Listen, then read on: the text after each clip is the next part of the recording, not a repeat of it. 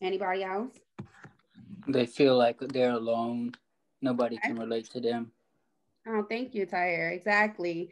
A lot of victims do express that feeling where they feel like they're isolated.